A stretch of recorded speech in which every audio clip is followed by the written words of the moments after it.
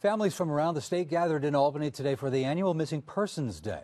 They got together at the Missing Persons Memorial at the State Museum near Madison and Lark. They are here because they still have hope that someday, somehow, they will find a missing loved one. Among them are the people behind the Center for Hope in Ballston Spa, Doug and Mary Lyall. Their daughter, Suzanne, disappeared from the UAlbany campus in 1998.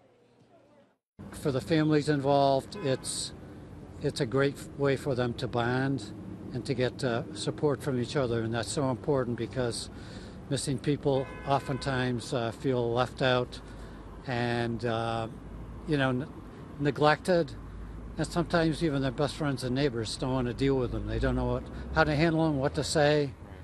So this is kind of like an extended family. You were going to swing by there. Some law enforcement officers were there too, and search dogs too, that might someday help bring some resolution or explanation to families who are now living with an unending mystery day by day.